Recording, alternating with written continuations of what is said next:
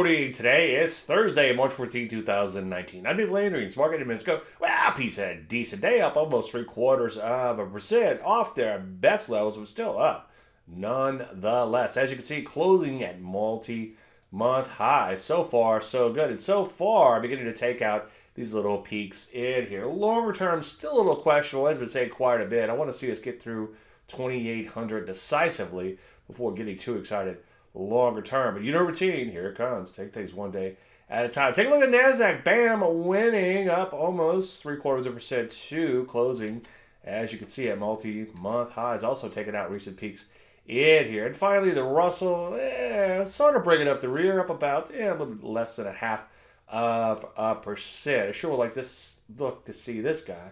Like to see this guy, he tried to say, get past the recent peaks in here. So what do we do? Well, in general, things have been improving. Shorter term, overall market, a little bit overbought at this juncture. So just sit tight and wait for setups for now. Any questions? As usual, Dave.com. Chart show later today. We'll flesh this out in a lot more detail. I'm Dave Landry, and you started marketing it.